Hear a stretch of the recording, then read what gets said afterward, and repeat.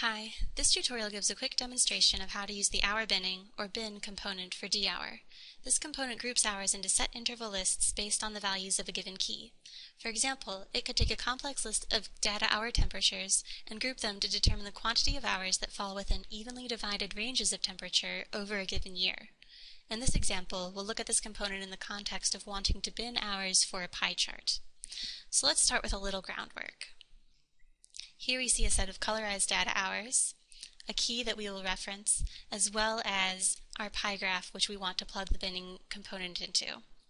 So if we look under the Filter tab, we'll see Hour Binning, and it asks for a few of these inputs. Our data hours plug in, our key that we've chosen from our data hours is plugged in. The interval we can leave as default. By default, it is the full range of key values. However, it can be limited to a smaller set. In that case, values outside of the given interval would be appended to the bin of the highest or lowest value. For now, I'll leave it as is.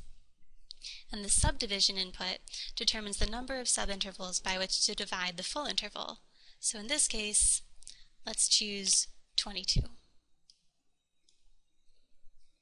And now we can use a simple panel to more clearly understand our outputs. Plugging in frequencies, we see a data tree that has each subinterval listed as well as the number of hours within that subinterval. Intervals gives us a tree which registers the range of values for each subinterval. And data hours describes which hours are within each subinterval. So now let's plug this bin in to show how it can be used.